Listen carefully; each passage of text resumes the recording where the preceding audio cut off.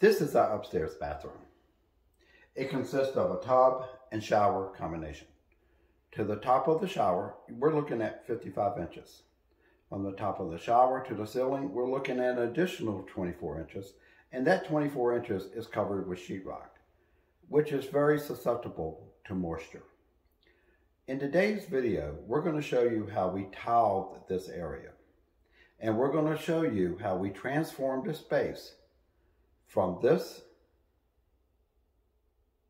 to this. This is the backsplash project I completed here in the kitchen about 6 months ago. For this project, I used 12-inch by 12-inch peel and stick marble tiles. This project did not require thinset and it did not require grout. Now, for the upstairs shower project that I'm about to start, I'm going to be using 4-inch by 12-inch ceramic tiles. And that project will require thinset and it will require grout. Now I'm in the upstairs bathroom.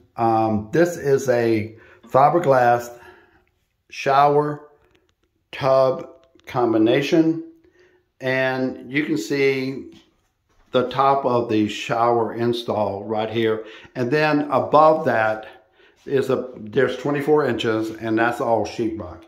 And what I want to do here is, unlike downstairs where I use peel and stick tile, and they came in 12 by 12 sheets, up here I'm going to use 4 by 12 ceramic tile. And of course I'm going to use thinset and grout. But I'm also going to waterproof this before I put up the tile. And I'm going to do that today, and I'll show you how I do that.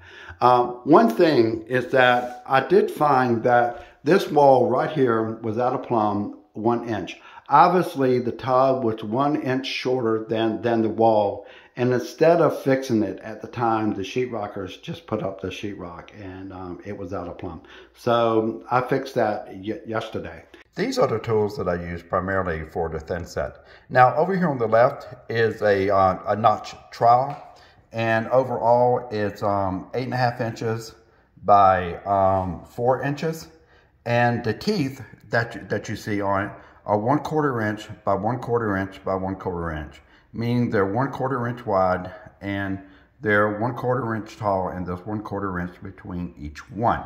Now, my research determined that this was the size I needed for a tile that is 4 inches by 8 inches or larger. Now, the putty knife, I used that primarily because the trowel was just too difficult to get into the bucket where I had mixed the thinset. And this 5-inch putty knife was perfect. I could load this up with thinset, get it on the wall, spread it out without dropping it all over the place. And then what I did after, once I had it on the wall, I just used the teeth of the notch trowel to spread it out. It worked great, and this is what I would suggest that you guys might want to consider also. These are some of the materials that we're going to be using for this project. The large bag here, 44 pounds worth, that's the thinset. When I get ready to mix it up, I will show you guys how I mix it. The next bag is the grout. This color is called warm gray. Of course, I purchased a sponge, and this is my tile cutting tool. No, I'm not going to go out and rent a tile cutter, a wet saw, or anything like that. This tool right here is all I need. I have about 15 straight cuts, and so it should not be a problem. I'm pretty good with this tool, so I shouldn't have a problem. Right here is the box that the towel came in. You can see the specifications here. This is the name of the towel right here, or the company, I guess. And next, what I want to show you is the layout that we're going to be using. We decided that we would just go ahead and lay it out and put the spacers in, so we would know exactly how this is going to look on the wall. This is the back wall right here. This is the tile for the back wall. And as I said, the spacers are already in. I have not cut the end pieces yet because I want to wait until it's on the wall so I know exactly what I need. But this is pretty close here, and this is pretty close to how it's going to look, of course, without the grout. Now, for the two side walls, this is the layout that we're going to use. And as you can see here, this is basically a subway tile layout. And I think that's a very nice look. I want to show you guys how to cut this tile using this tool. So I hope this comes across well. So here we go. There's a cutter right here. And you just hold it in your hand.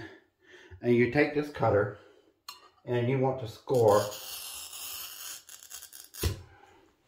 the tile at the point of where you want to cut it. And then you'll see a mark right here. You're not going to see this on camera, but there's a mark right here. And you just center this on the mark.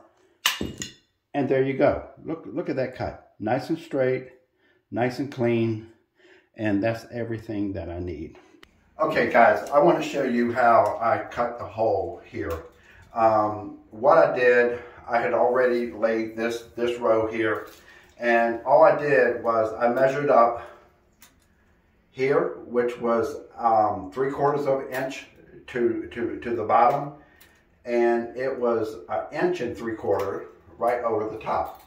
And then what I did is I measured here over 3 1/2 inches to this side, and it was 5 inches on the other side. And all I did was I transferred those measurements right here, real quick, 3 and 3 1/2 in here. And then what I did, I came up 1/2 inch. And I came up did I say 1 1/2 or 1 3/4? But anyway, it was somewhere in here. And I just kind of connected the dots. And then I'm going to show you the tool that I use to cut this out. So I'll show you that next. Okay guys, this is the tool that I purchased. I think it was 25 bucks or something that I used. Then this is what I'm going to use to cut out the hole with. And what I did, all you do is you just put this in your drill here, you tighten it up, and you're ready to go. The problem is you just can't put it down here and start, because it's going to wander on you all over the place. So what the company did, the company provides you with this little tool right here, and you can see it slides, to different lengths. And this is meant to hold the drill in place. Let me tighten it up here. And then once you get it where you want, you just tighten these on the side. And you just start drilling. And it's a diamond coated, and you put a little water in there, and you just drill, and you just use this, and you just drill right through. And it was a little difficult, and I did practice before I did the real tile. So I would suggest that to you also. And so now I'm ready to put up the waterproof. This is what I'm going to use right here. And I think it requires 2 coats, but I'm going to use a roller and a paint roller, and I'm just going to put that up today. And I will show you how I do this. This is close quarters in here, but I'm going to try to show you guys how I do this. This is the Aqua Defense liquid, or paste, if you will. And I got a paintbrush here, and I'm going to use that first to put this on this joint right here.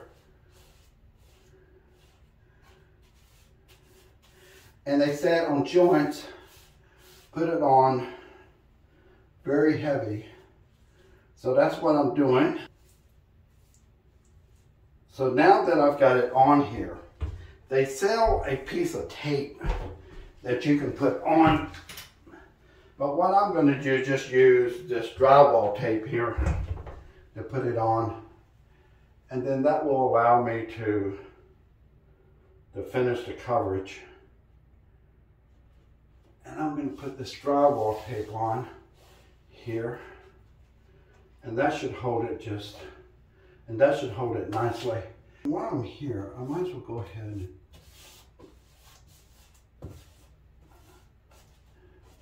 this is such a small area, I'm starting to realize that maybe I shouldn't use a roller here, that I should just use this paintbrush, that it would be easier just to use it. So anyway, I'm going to turn the video off now because this gives you guys some idea of how this stuff goes on. After about 10 minutes, I have the first coat of Aqua Defense on. This is the MAPEI, M-A-P-E-I is how you spell it, and it's their product, Aqua Defense. I'm going to let this dry, and then I will put the second coat on. Again, I used a paintbrush for this. I was going to use a roller, but it's such a small area that I decided to go ahead and use this. Okay, I'm going to show you guys how I'm doing this. Karen, can you come around here? And what I've done is I've got mud on the wall, and I'm just going to take this towel and I'm going to apply it right here. And then I have my spacers in my pocket, and I'm just going to put a spacer here. And you see how these towels line up with these, which is a good thing. I don't know how I managed to do that. I guess I just got lucky. No, I didn't. I planned it out this way. And then what we'll do is we'll put a spacer in the center, right here. And now, the only thing I have to do is cut a piece from here to here, and I'm good to go. Okay, this is where we are so far. We finished 2 walls. And, you know, I don't think it looks that bad. What do you think, Karen? I think it's beautiful. So we're coming along. The next wall is this one over here. And this has something, we got to cut around this pipe, but I ordered a tool for that. So we should be in good shape there. Okay, this is it for the day. We got about 5 hours in this. Of course, we didn't know what we were doing. We had to learn as we worked. But we're really happy with it. Last night I came back up and I put the pencil trim on, and I just wanted to give you guys an idea of what this looks like. This is just simply 1/2 inch marble trim. It's the same kind that I use in the downstairs backsplash project. And to put it up, all I used was Gorilla Glue. And it went up very nicely. And then I came over here to the side and I put white caulking on it to finish it off. And this is what it looks like over here. I'm now ready to apply the grout, and these are the tools that I'm going to use. On the left, I have a rubber float. It's 9 by 4 inches. And the rubber made the job very easy. The rubber is flexible enough to allow you to press the grout in between the tiles. Now, as far as the sponge is concerned, the primary thing here is to keep it clean. That means you're going to have to change out the water several times. Also, make certain that you wring out the water from the sponge before applying it to the towel. If you don't, you're going to have water running down the towel, and it's just going to make a real mess. Now, in the footage to come, I'm going to show you guys how I prepared the grout. And again, it's just like the thin set. You add the water to the bucket, and then you add the mix, and then you use the drill to mix it to a consistency of peanut butter or the way that you want it. Next, I'm going to apply the grout, and then I'm going to use the sponge to clean the towel.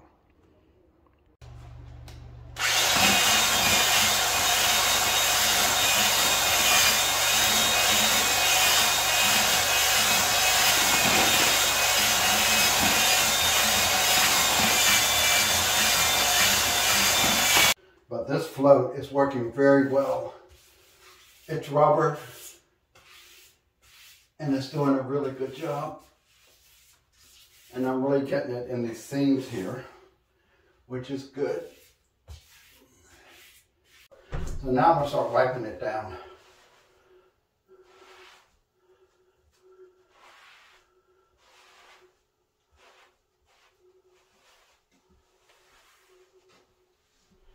guys, we're finished. This is it. This is what it looks like, and we're very happy with it.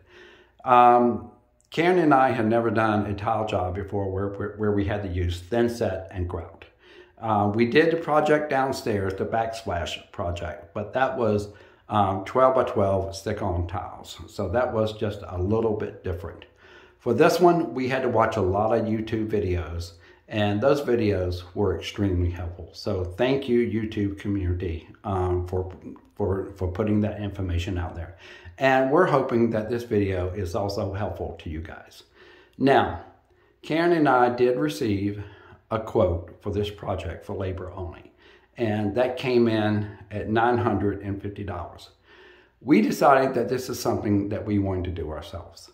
So we had to purchase tools, and those tools came to approximately $60. So in total, we saved about $890 doing it ourselves. Now, we also had to spend an approximately $280 for materials. And that material consisted of tile, of course, thin set, grout, waterproofing material, and pencil trim. Now, this is a project I think anyone could do themselves, and I hope that this video will be helpful to you guys. If you like this video, please hit the like button below, and please subscribe to our channel. Good luck with your future project.